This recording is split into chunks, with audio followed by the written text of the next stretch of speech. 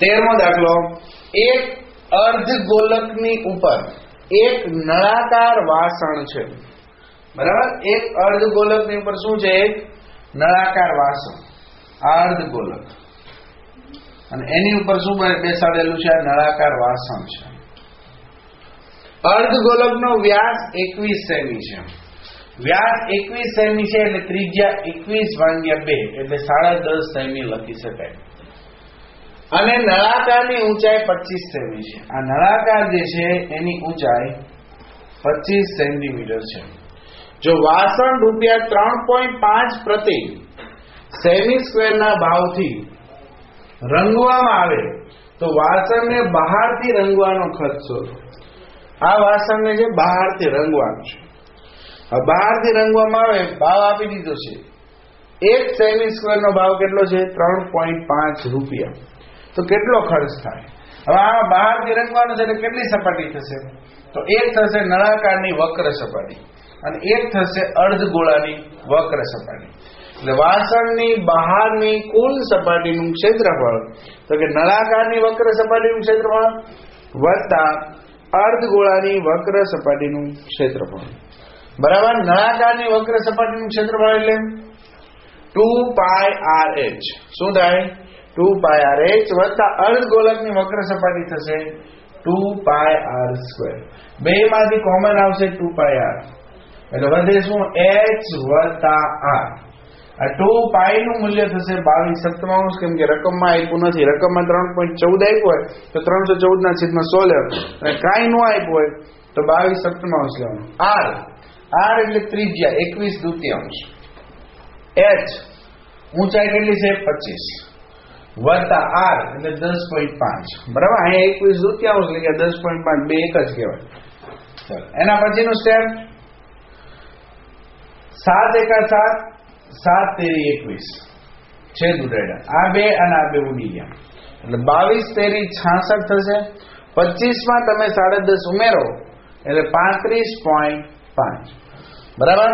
આ 35.5 નો ગુણાકાર 66 સાથે કરો એટલે 2343 સેન્ટીમીટરનો સ્ક્વેર, બરાબર? આટલા સેમી સ્ક્વેર આવ્યા આનું ક્ષેત્રફળ. હવે આપણને ભાવ શું આપ્યો છે?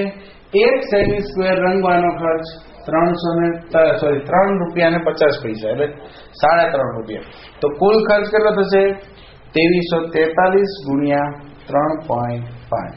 આ 2343 ગુણ્યા 35 કરીને 1 પોઈન્ટ કાપી લો એટલે ₹8,200.50, બરાબર? આટલો ખર્ચો થાય. એના પછી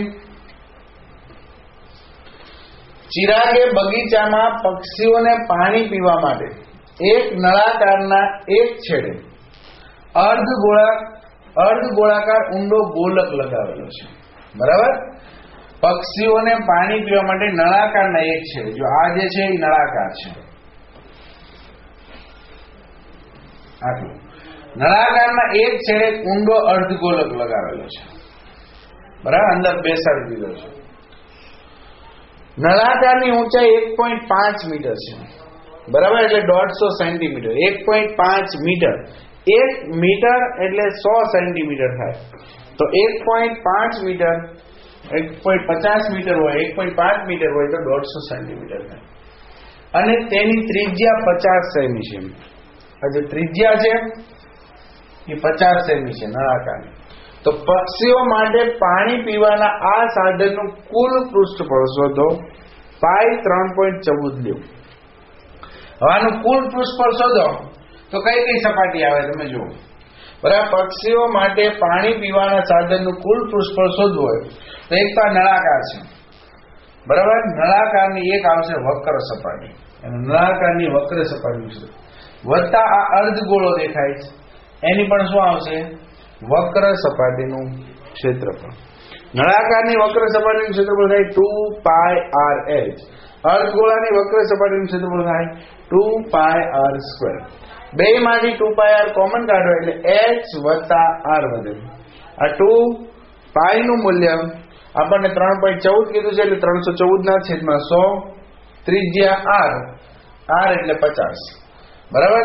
આ 1.5 મીટરના 150 સેમી શું કામ કર્યા? કારણ કે અડધું સેમીમાં છે. જો આ છે સેમીમાં આપેલું છે, આ મીટરમાં આપેલું છે. કા સેમીને મીટરમાં ફેરવવા પડે, કા મીટરને સેમીમાં ફેરવવા, બે એકમ સરખા કરવા પડે, એટલા માટે 150 સેન્ટીમીટર તમે. આ 2πr કોમન કાઢ્યું એટલે h વત્તા r.